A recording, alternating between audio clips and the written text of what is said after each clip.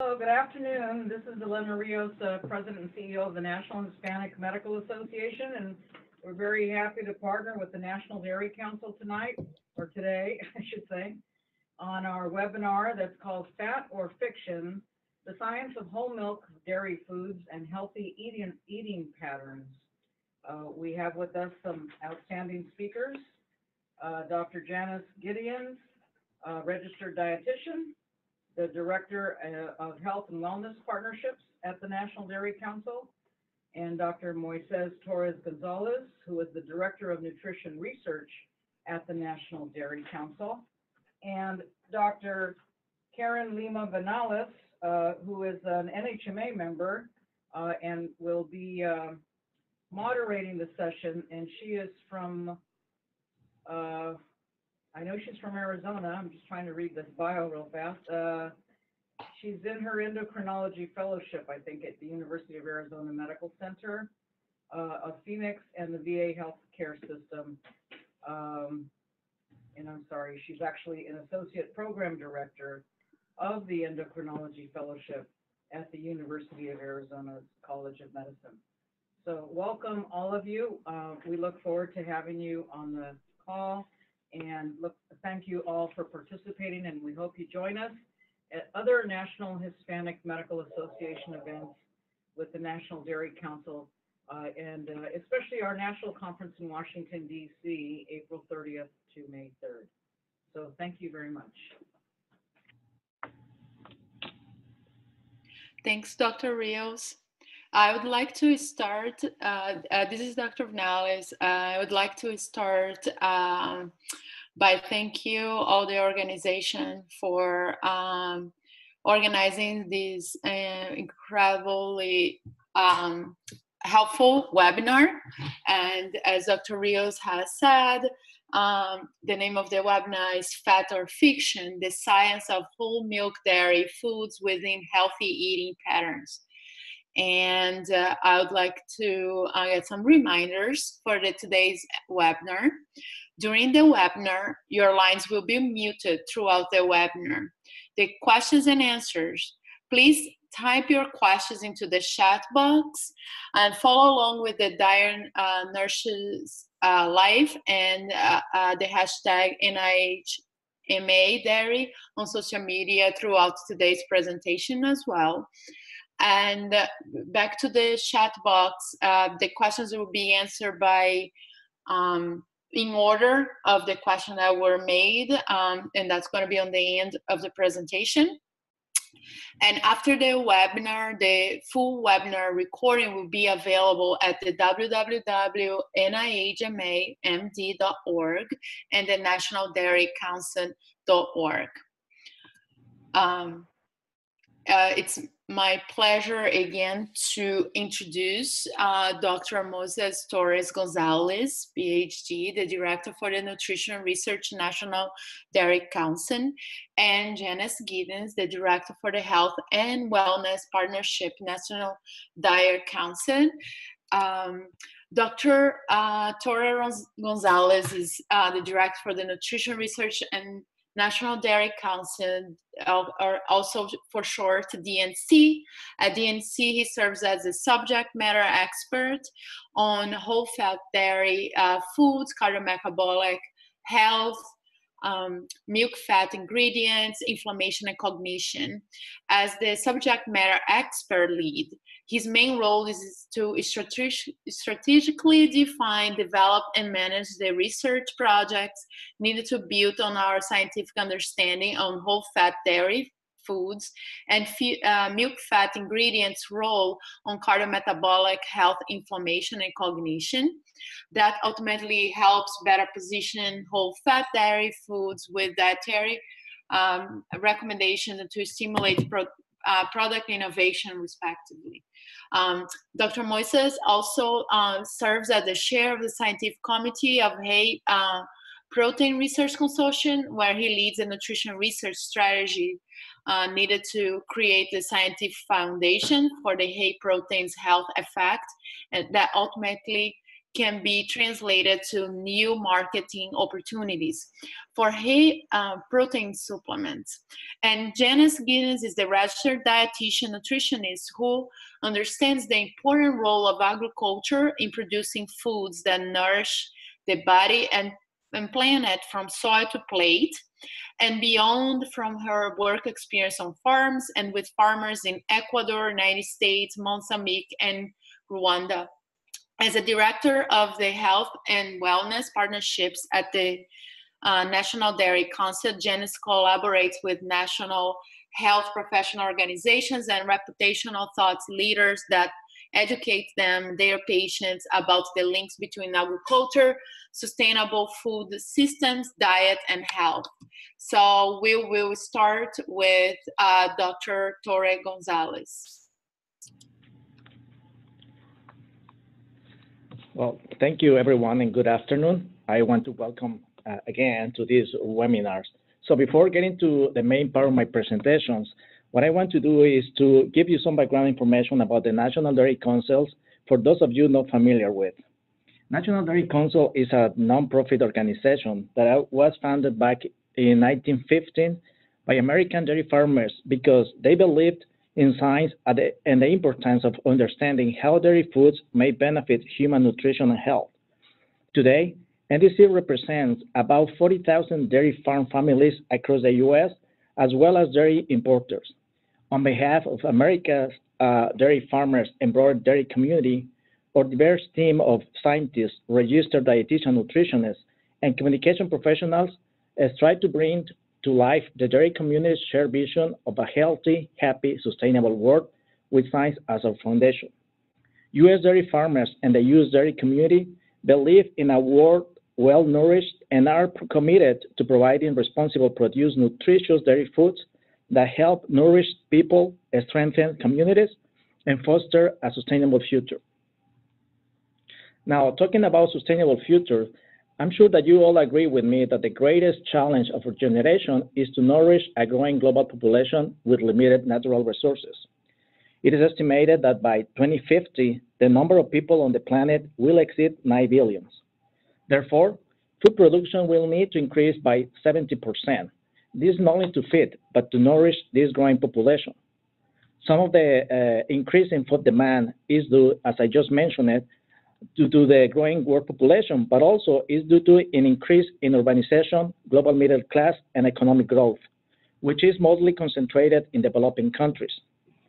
Therefore, as incomes rise, so does demand for more diverse foods, including animal source proteins such as meat, dairy, and eggs, and for edible oils, fruits, and vegetables. But we must also recognize that this increase in food production must occur without increasing our use of natural resources. Now, in the context of sustainability, I must say that the U.S. dairy farmers have been leaders in this regard. It is because of efficiencies and best practices like precision breeding and nutrition, as well as water management and methane digester. A recent study found that to produce a gallon of milk today, it is done by using 20% less land, 30% less water, generating 20% less manure, and generating 19% less greenhouse gases. And this is compared to 2007. The U.S. dairy community is committed to continuous improvements, and a study like this shows the progress that we're making. But this is, of course, not our end game. Because the time constraints, I won't talk more about it, but you can learn more about dairy's role in health and sustainable food systems from a past NDC webinar, which is archived on nationaldairycouncil.org. Now, getting to the weeds of my presentations, we are going to review the science on fat, saturated fat, dairy, and of course, on whole fat dairy foods. Let me start by saying that historically, health authorities have made dietary recommendations focusing on limiting certain nutrients such as fat, saturated fat, and cholesterol. And this recommendation started after the publication of this very famous study called 7 countries study that was led by Ansel Keys. Basically, this study found that those countries with the highest consumption of fat were also the countries with the highest mortality rate due to cardiovascular disease. As the nutrition science evolved, we have also seen in different articles, for instance, published in the Time magazine, how our perception on certain nutrients have been changing over the years. For instance, from growing that, for getting initial some articles that consumption of foods rich in cholesterol could kill us of a heart attack, and later on saying that, well, maybe it's not. And lately, we have seen other articles, for instance, that maybe eating fat make us fat, not fat. And recently, that consuming butter might not be as bad as we thought in the past. Now, in this slide, what I'm basically showing is the evolution of dietary fat guidance over the years. As you can see, this guidance has had modest modifications in terms of range of fat intake recommended. But in general, I should say that it hasn't changed much in terms of what type of fat we should limit. And the current focus continues on limiting saturated fat intake to no more than 10% of total calories. Now, you may ask why saturated fat is still a concern.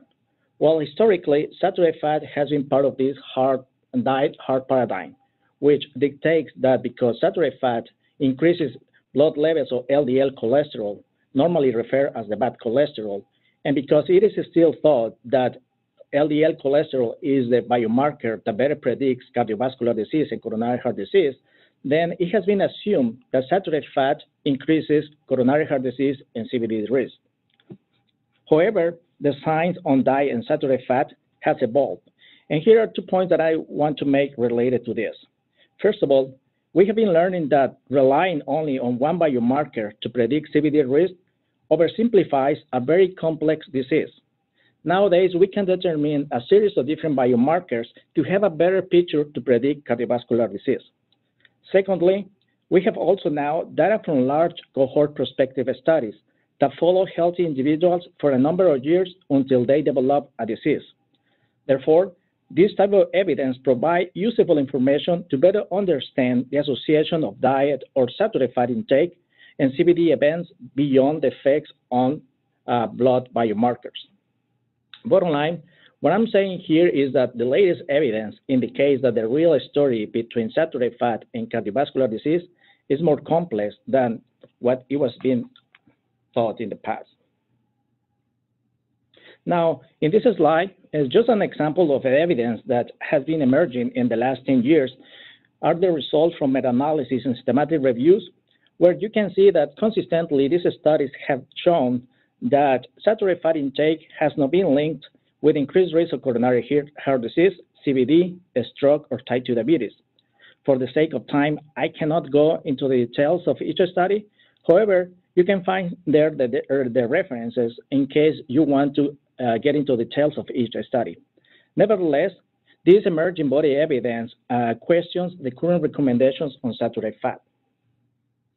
Now, while the results shown in the previous slide suggest that saturated fat is not associated with risk of cardiovascular disease, health authorities and modeling studies indicate that this association depends on what nutrient saturated fat is compared to. For instance, modeling studies have shown that when swapping isocaloric amounts of saturated fat with simple carbohydrate, then there is not any additional benefits. However, replacing saturated fat with unsaturated fats, especially polyunsaturated fats, this fat replacement is associated with reduced risk of CVD. And although this has been used as a valid argument to defend current recommendations on saturated fat, the controversy that has arisen from this replacement approach is because we eat foods, not single nutrients. And also foods contain not only fat, but also other important nutrients. And foods are eaten within different dietary patterns, which makes it even more complicated to predict the effect of a single nutrient on disease risk. Additionally, we have been learning that not all fat sources of saturated fat behave the same when we are trying to determine their association with cardiometabolic risk. And this could be the case for whole fat dairy foods. Now, let's move on and let's check what we have learned so far about the implication of dairy foods on cardiovascular disease and type 2 diabetes. A point that I want to make here before deep diving into this topic is that when I say dairy foods, I'm referring to milk, cheese, and yogurt. Additionally, as I will talk about cardiovascular disease and type 2 diabetes, I want to throw here some statistics about CVD mortality and type 2 incidence in the Hispanic population here in the US. As you can see here, CVD mortality is not as high in the Hispanic population compared to any other ethnic groups. However, type 2 diabetes incidence is pretty high, and actually, the Hispanic population has the second highest incidence of type 2 diabetes. This is something to be really concerned. Now, because I won't have time to go through the entire body of evidence that shows the potential benefits of dairy foods with risk of CVD and type 2 diabetes and other related health conditions, what I want to point out here is a series of scientific summaries available to download at nationaldairycouncil.org. These science summaries provide an excellent overview of the current science on dairy foods and different health conditions. But overall, I should say that the emerging evidence demonstrates that total dairy consumption has either a neutral or beneficial association with reduced risk of CVD, type 2 diabetes, and also with lower risk of hypertension. I want to make also another point here. When I mentioned total dairy consumption, this includes consumption of all varieties of dairy foods, from fat-free to whole-fat dairy options. Now, regarding specifically on whole-fat dairy foods, the preponderance of scientific evidence indicates that whole milk dairy consumption is not associated with increased risk of CVD or type 2 diabetes despite of the saturated fat content. Similarly, in nationaldairycouncil.org, you can easily download science summaries with a comprehensive review of the body evidence on whole-fat dairy foods, CVD, and type 2 diabetes. Now, what I'm going to do, and for the purpose of saving time, in the next following slides, I will be highlighting a few studies that are part of this growing body of evidence.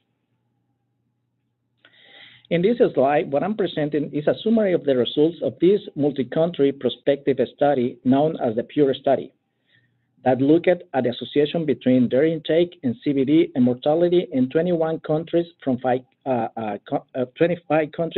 continents. The results from this study show that higher consumption of total dairy foods, this is regardless of the fat content, and when compared consuming more than 2 servings per day with no consumption, this was linked to reduced risk of total mortality, non-cardiovascular mortality, cardiovascular disease mortality, major cardiovascular disease, and a stroke. Higher consumption of only whole-fat dairy foods, and this was also when I was compared consuming more than 2 servings per day versus consuming less than 0.5 servings per day, this was associated with lower total mortality and major cardiovascular disease. In this another slide, what I'm showing is the main findings of a dietary intervention trial, where it was compared the effects of consuming the DASH diet versus a modified high-fat DASH diet. I'm sure you all know what a DASH diet is. DASH stands for Dietary Approaches to Stop Hypertension. The DASH dietary pattern basically is a very healthy dietary pattern highly recommended by health authorities. The DASH diet recommends the consumption of 3 servings of fat-free and low-fat dairy foods. And you can describe the DASH dietary pattern as a dietary pattern that is low in fat, low in saturated fat, and cholesterol. And this dietary pattern is very effective to reduce blood pressure and to improve different biomarkers related with reduction of CVD risk. Now, in this study, the modified high-fat DASH diet was designed to include whole-fat dairy foods instead of low-fat and fat-free dairy foods. And in order to maintain the same calorie levels, in the high-fat DASH diet, it was reduced the carbohydrate levels.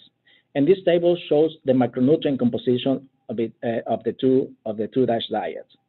So the results show that compared to the standard DASH diet, the modified high-fat DASH diet had similar benefits of lowering blood pressure, it reduced blood triglyceride levels, and there were not statistical differences in total cholesterol, LDL cholesterol, or HDL cholesterol. To highlight is the no difference in total and LDL cholesterol, despite that in the high-fat DASH diet, they were consuming more saturated fat. So the main key takeaway from this study is that whole meal dairy foods can be incorporated into a healthy dietary pattern that is calorie balanced and improves standard biomarkers related with cardiovascular disease. Now, talking about type 2 diabetes, results from systematic reviews and dose response meta-analysis have found that total dairy food consumption is associated with lower risk of type 2 diabetes. For instance, in the studies that I'm showing here, one of them found that for every 400 grams servings per day of dairy foods, there was a 7% reduced risk of type 2 diabetes. Similarly, in the other study, it was found that for every 200 grams per day of dairy consumed, there was 6% risk reduction of type 2 diabetes. Other studies found as well beneficial association with consumption of low-fat dairy foods, skim milk, cheese, and yogurt. Just to give you an idea of what those 400 grams of dairy a day look like, and having a reference one of these studies, this would be equivalent to consuming a glass of milk, 28 grams of cheese, and 6 ounces of yogurt. Basically, this would be equivalent to consume 3 servings as currently recommended. Now, observational studies that rely only on self-reported dietary intake have an important limitation known as recall bias, meaning that participants may not correctly remember what they eat maybe a day before, a week before, or a year before. So this might lead to over-reporting or under-reporting dietary intake. Therefore, the results from this study might not be as strong as we would like to. So to overcome this limitation, experts in the field have proposed this other approach that basically is to determine in blood the levels of particular component or components found in a food. This method represents a more accurate way to estimate the intake of a food. In the case of whole fat dairy foods, studies have found that higher consumption of whole milk, regular cheese, and yogurt, as well as dairy fat, is associated with higher levels of these particular fatty acids, beta-decanoic acid, heptadecanoic acid, and transpalmitoleic acid. Now, by using this dairy fat biomarker approach, a pool analysis from 16 prospective cohort studies from 12 countries found that participants with higher circulating levels of fatty acid biomarkers of dairy fat consumption had lower risk of type 2 diabetes. And it was also found that people with higher levels of the sum of those 3 fatty acids had 20% lower risk of type 2 diabetes compared with participants with lower levels of those fatty acids. The senior author of this study, who is a well-known and respected expert on cardiovascular disease and nutrition research, stated that while US and international guidelines can generally recommend low-fat or non-fat dairy food due to concerns to the calories and saturated fat, the results from this study suggest a need to re-examine the potential metabolic benefits of dairy fats or foods rich in dairy fats, such as cheese. So based on the information that I have been sharing with you, I'm sure that now you are curious and wondering, is there something different about dairy fat? Let me start by first saying that foods are complex, and we have been learning that food is more than the sum of its nutrients. Additionally, we have been learning that the food matrix, in other words, how these nutrients are found in a food, the interaction among these nutrients, their physical form of the foods consumed, liquid, semi-liquid, or solid, all of these additional factors may impact differently and therefore determine different effects of the food on health. And all of that could apply to the dairy food matrix. Before going in deeper on this, I just want to remind everyone the nutrient contribution of a glass of milk. A glass of milk provides 9 essential nutrients. Here in the US, the most current NHANES data at the current dairy intake, that is around 1.7 servings per day, indicates that overall dairy foods contribute more than 50% of vitamin D and calcium recommendations. But also they are important sources of these other important nutrients that are listed in this slide. Now, when talking about dairy fat, first of all, let me say that not all sources of saturated fat are the same. Now, specifically talking about dairy fat, this type of fat is actually very complex, natural occurring type of fat. It is composed of more than 400 different types of fatty acids. And from these, 65 to 70% are saturated fatty acids, and 30 to 35% are unsaturated fatty acids. Additionally, I think it is important to highlight that not all saturated fatty acids are created equal. The saturated fat in dairy fat is composed of short chain, medium chain, old chain, long chain, branched chain fatty acids. And we know that each saturated fatty acid could have a very different physiological effect on blood lipids. Therefore, to predict the effect of whole fat dairy foods based only on total saturated fat content is oversimplistic. Now, to add another layer to the complexity of dairy fat, we also have learned as well that the packaging of the fat may matter. Dairy fat, naturally in dairy foods, is encapsulated in a membrane called milk fat global membrane, which is composed of potential bioactive components such as phospholipids, sphingolipids, and proteins.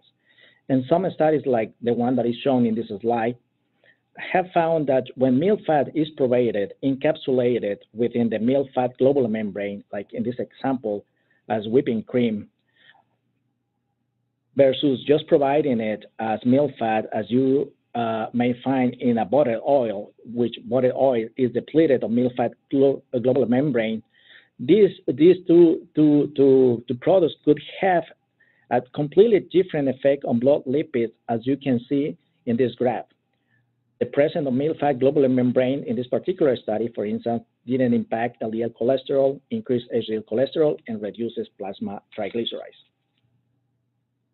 Now, adding to the concept of food matrix effects, we also have seen a series of dietary intervention trials that have compared the effects of cheese versus butter on blood lipids. Cheese and butter have the same type of fat. This systematic review that was published in 2015 included results from 5 randomized controlled trials. And the findings that were reported is that when compared to an equivalent amount of butter, cheese consumption reduced total cholesterol, LDL cholesterol, and HDL cholesterol. It has been hypothesized that calcium and protein may attenuate or may reduce the absorption of fat. Also, that some specific fatty acids that might be produced during the fermentation process also could attenuate the effects of saturated fat on LDL cholesterol. And of course, the food matrix of cheese, because it's different to the food matrix of butter. Now, within dairy foods, we also found fermented dairy foods like cheese and yogurt. I don't have time to go through some exciting results we have seen with yogurt. However, I want to point out some important aspects of fermented foods. Fermented dairy foods are sources of active microbes and important bioactives and vitamins that can be produced during the fermentation process, which might help improve food digestibility, enhance the immune system, improve the gut microbiota, and overall, it could have a positive impact on human health. Now, with the evolution on the science on saturated fat and dairy foods, also we have seen some health authorities that been changing the dietary recommendations. For instance, back in 2015, the Canadian Hair and Stroke Foundation published a position paper on the emerging evidence on saturated fat and dietary recommendations. They acknowledged that the emerging evidence suggests that the health effects of saturated fats could vary depending on the food sources in which they are found.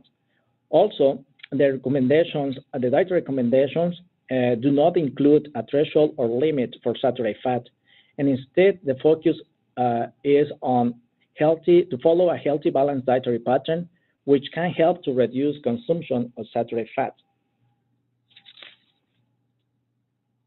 Similarly, here in the US, the Joslin Diabetes Center, a world leader institution on diabetes treatment and research, published these dietary guidelines back in 2017. Similarly, they acknowledged this emerging evidence, and they indicated that recent evidence demonstrates that saturated fats from dairy foods may be acceptable within the total daily calorie intake.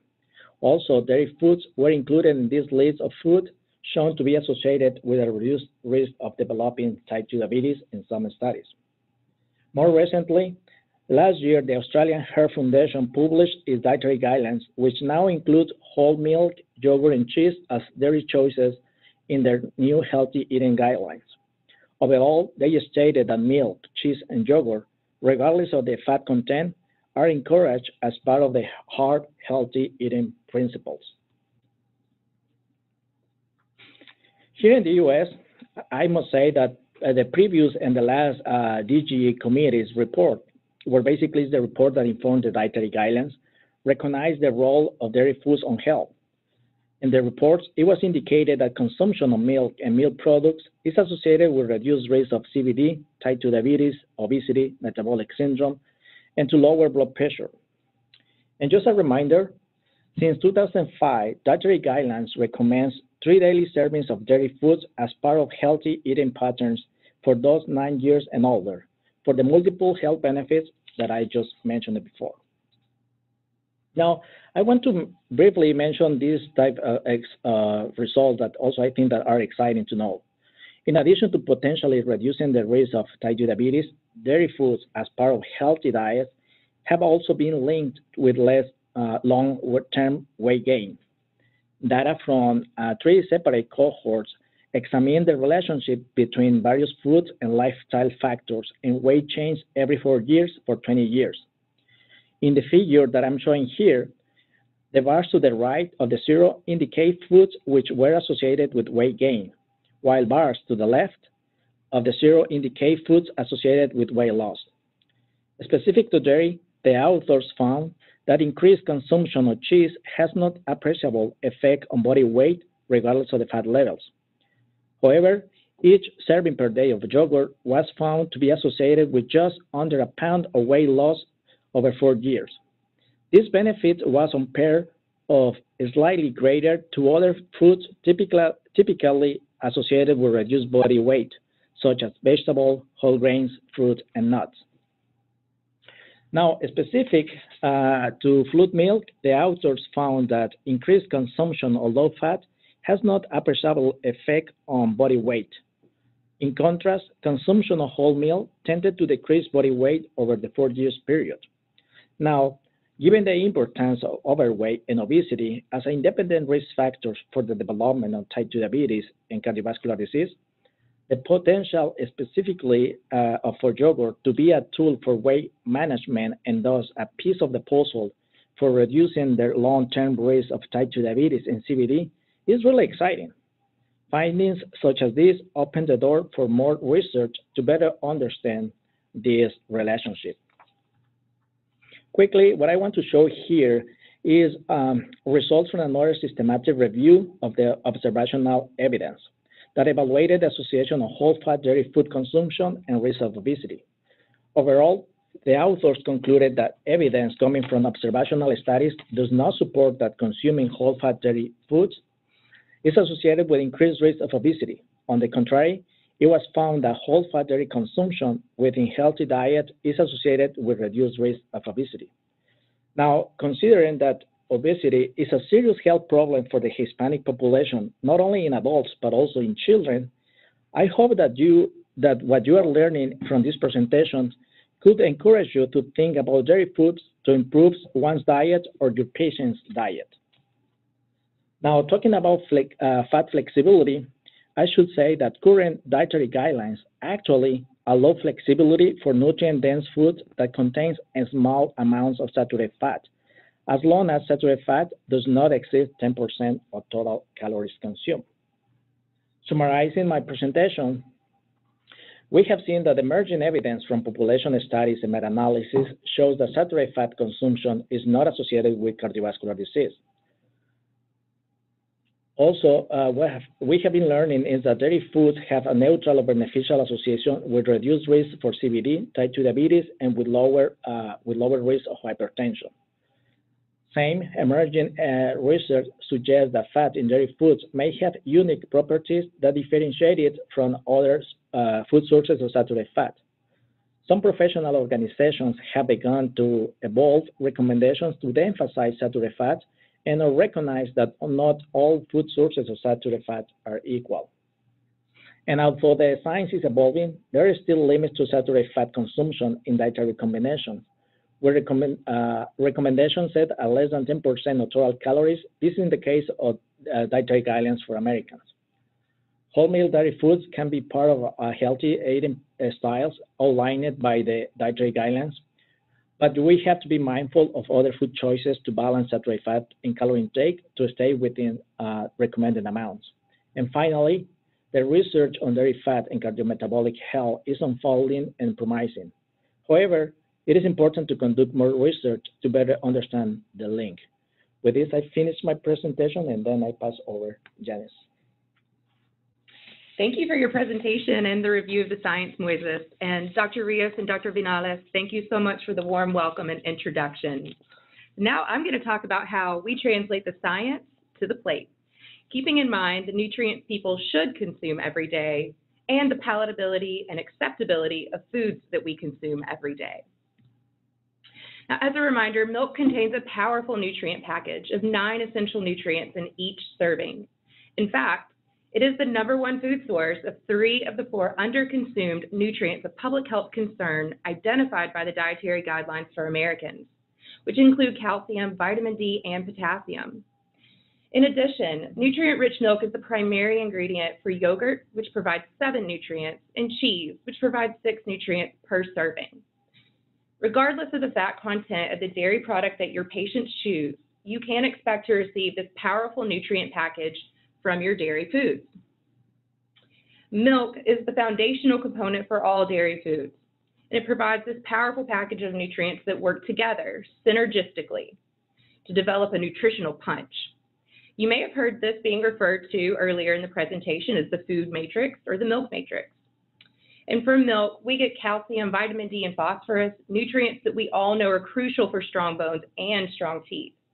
We also get high-quality protein that supports healthy muscles, a multitude of B vitamins that are necessary for energy metabolism, vitamin A, which is incredibly important for healthy skin and eyes, and vitamin B12 that supports the production of red blood cells.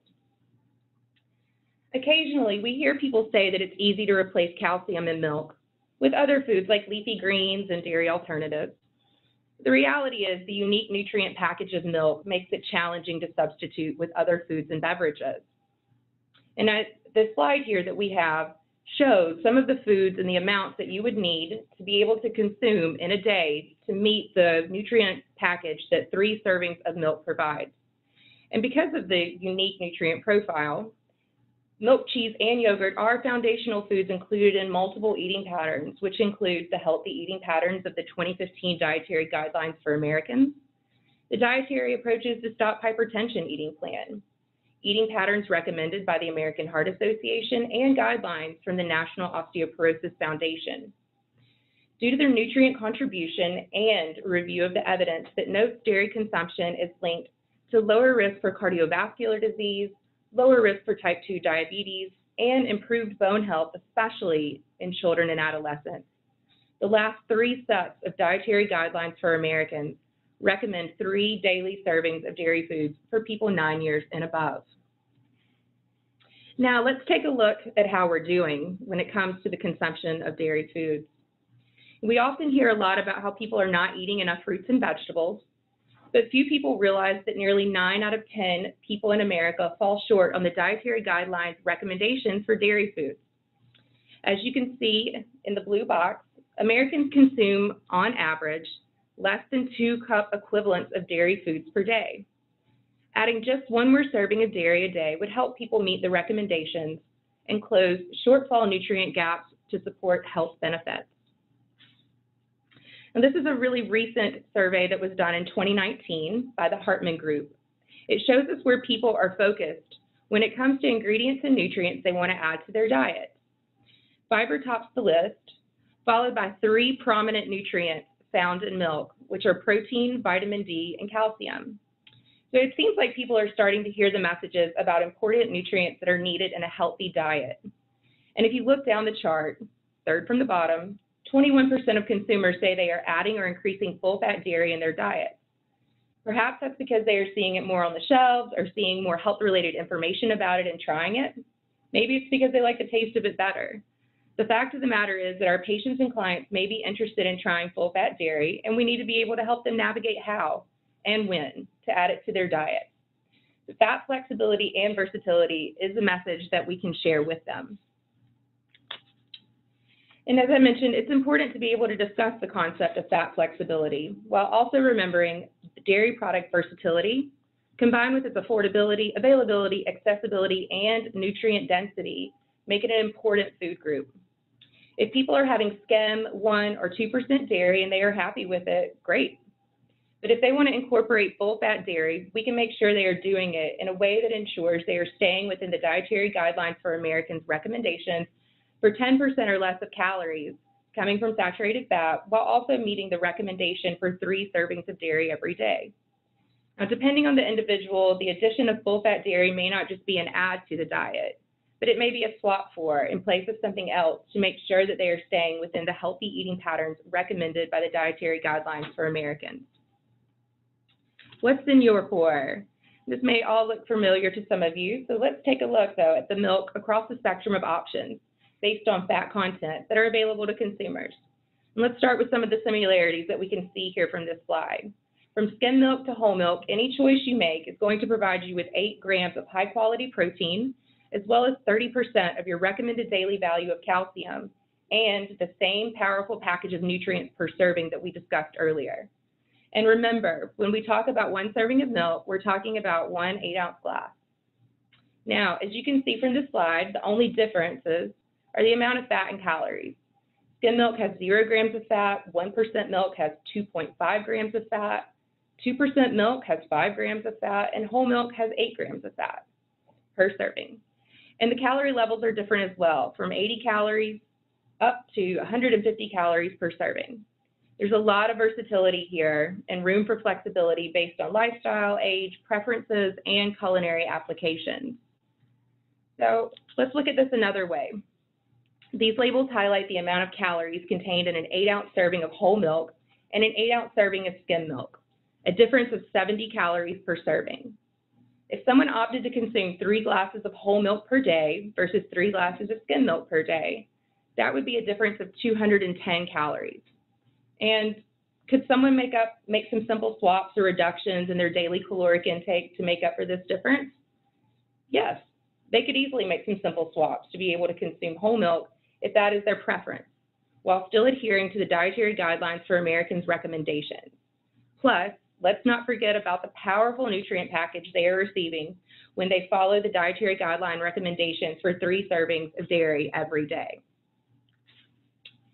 When it comes to counseling our patients about fat flexibility, I find this acronym SET to be really helpful for your patients to remember some important principles about fat flexibility. In order for someone to stay within their calories and fat cap, the S stands for SWAP, less nutritious sources of fuller fat, nutrient-rich dairy foods. The E for ensure your snacks stack up. And another key point is to T, think about portion sizes. Now, if we're looking at guiding our clients with a fat flexible approach, what are the questions that we might want to ask? Well, the first one is, are you having 3 servings of dairy every day? If the answer is yes, then we can ask them, are they all reduced fat, low fat, or fat-free? Are you happy with those dairy choices in terms of taste, how they function in recipes? What about the satiety or satisfaction that you get from them? If the answer again is yes, then great, stick with what you're doing. But if the answer is no, then maybe it's time to re-examine the diet and find ways to include more satisfying dairy foods that help the person derive more satisfaction from their foods while also ensuring that they receive the essential nutrients that 3 servings of dairy will provide. If someone says they are not using all low-fat, reduced fat, or fat-free dairy, then we want to assess if their calorie and saturated fat intake are within recommended limits. If so, great, keep enjoying your favorite dairy foods. If the answer is no, where might we be able to make some changes in the diet to reduce calories and fat from less nutrient-dense foods in the diet so they can enjoy their favorite dairy foods? Now back to our original question. about 3 servings of dairy per day. If they're not getting their 3 servings of dairy every day, then we might offer up some suggestions. Some things to consider are the versatility of milk, cheese, and yogurt to be incorporated into dishes and paired with other foods. We can discuss things like taste and texture modifications, health benefits, and improving the acceptability of other foods when they are paired with dairy, in order to help people increase their intake of dairy to the recommended 3 servings per day to make sure they're not missing out on the powerful package of nutrients that dairy will provide. Now, we're going to look at some ways that we can do that. Let's start off with a look at milk. Maybe someone wants to incorporate whole milk into their diet, and they really enjoy the creamy mouthfeel and texture and taste of whole milk. They could enjoy it straight up or blend it with fruit for a refreshing licuado or batido. It could be added to black coffee for a delicious café con leche, or combined with strained rice water and spices for a quick and creamy horchata. And speaking of horchata, you can find a delicious recipe on nationaldairycouncil.org. Now, if someone's trying to cut back on calories or prefers skim 1–2% milk, they can choose to drink 3 8-ounce glasses per day. They can make their avena or oatmeal with it to up the amount of nutrients they're getting. It's also a great addition to cold cereal, and it can be whipped for lattes and cappuccinos. And next up, we have yogurt. If someone is looking for the taste and texture full-fat dairy products provide, whole milk yogurt provides that creamy texture. Now, they can also thin it with lime juice to make a salad dressing. They can mix it with avocado and spices to make a creamy and tangy guacamole. They can add a dollop to foods such as tacos and burritos. And if someone is trying to figure out how to increase their dairy servings while conserving calories by using 2%, 1%, or fat-free yogurt, they can use it to make a beautiful marinade for meat, poultry, or fish, because the lactic acid in the yogurt tenderizes the meat. They could also use it in place of mayonnaise or crema in esquetes, or even use a Greek or Icelandic style yogurt to thicken and add a boost of protein to dips. And last but certainly not least, there is cheese. For the taste and texture lover, and I want us all to think about how nicely higher fat cheeses will melt. Someone can pair queso Chihuahua or Oaxaca with vegetables and stuff inside a quesadilla or arepa. They could shred, crumble, and sprinkle queso blanco or fresco on tacos, pupusas, pepitos, or beans and rice. And add cheeses like cotija or enchilada to a jicama salad. Now, if your patients are trying to conserve calories, pairing cheeses like part skim mozzarella or Oaxaca with almonds for a snack, they could also use reduced fat cheddar to lighten up some mac and cheese, or spread a layer of whipped cottage cheese on whole grain bread and top with sliced fruit for a delicious breakfast. All right, now let's take a look at what fat flexing for a delicious and nutritious day might look like. For breakfast, it could be a bowl of overnight oats or avena, mixed in reduced fat plain Greek yogurt with slivered almonds, strawberries, and a sliced banana. For lunch, a portobello mushroom sandwich made with grilled portobello wrapped in a whole wheat pita pocket or burrito shell with 1.5 ounces of cow's milk feta or cotija and a smear of hummus or avocado slices with sliced tomatoes and a handful of spinach. For an afternoon snack, 1½ tablespoons of peanut butter with some apple slices, be a delicious treat. And for dinner, a pasta caprese made with 1 cup of pasta, 1 cup of zucchini noodles or your favorite veggies, 1.5 ounces of bocconcini or your favorite soft cheese, paired with a ½ cup of shrimp and 1 tablespoon of pesto. And then the evening snack.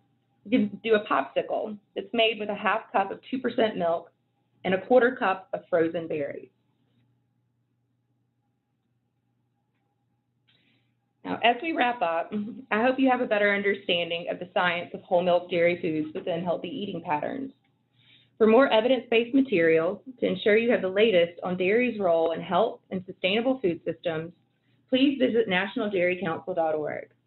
Not only will you find the science summaries Moises mentioned, we have delicious recipes to help bring the tips that I provided to life, as well as a host of other information. On the right-hand side of the slide, you can see one of my favorite posts that helps address common questions about dairy from A to Z. And lastly, I invite you to join the Dairy Nourishes Network. As a member of the network, you will receive a quarterly newsletter from National Dairy Council, as well as a host of other resources, recipes, and opportunities.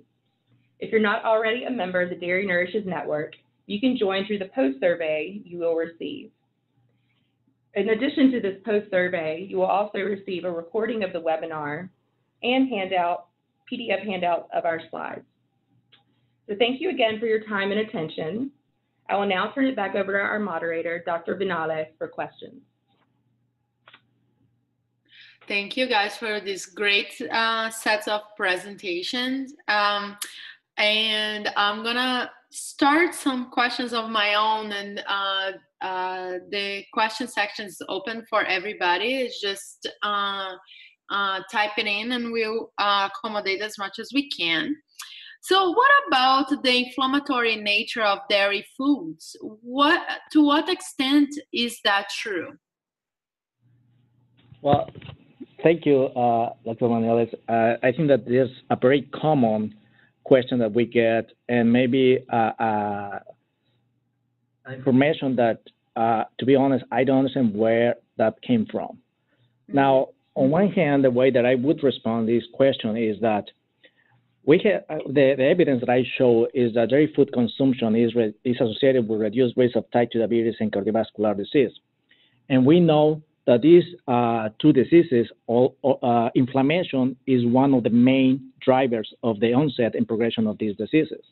Now, if dairy foods were pro-inflammatory, we have seen that actually dairy foods would increase the risk of these diseases. However, we have seen the opposite.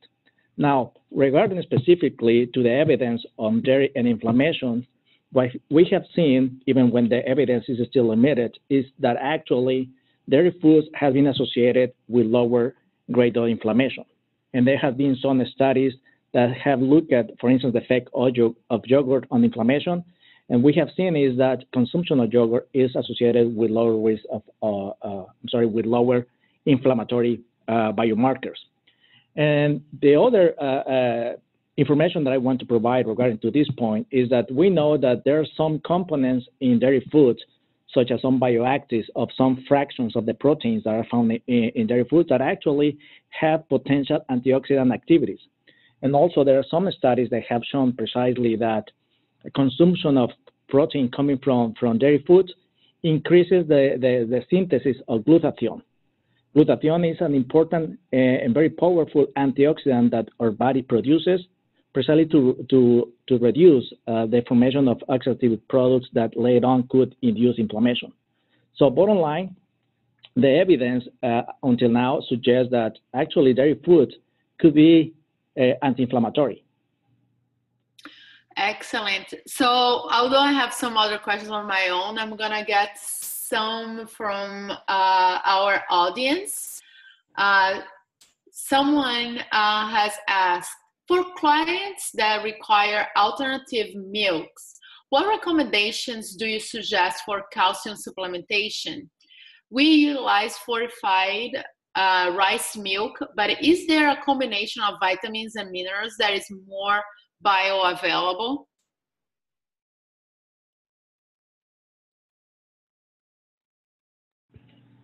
Can you repeat the question? Yeah, so basically somebody's asking people that require alternative milks, is the recommendation for that is suggested for calcium supplementation, basically? Instead of using milk, using alternative milk.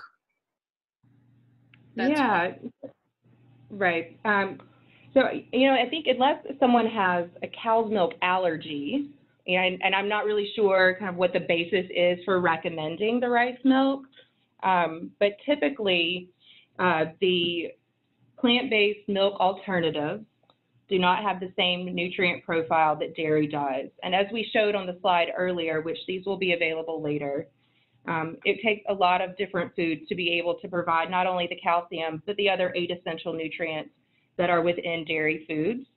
And if someone does have a cow's milk allergy, that is a conversation that certainly needs to happen between the provider and a dietitian and the patient so that they can work with their individual food preferences to see if they are able to get those foods into that person's diet, and if not, work together as a healthcare providing team to be able to provide the appropriate supplementation regimen that they would see fit for that patient based on their lifestyle, based on their age, and based on their preferences.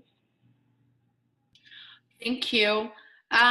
So one of my own questions again, how does the data for dairy compares to other sources, food sources of saturated fat?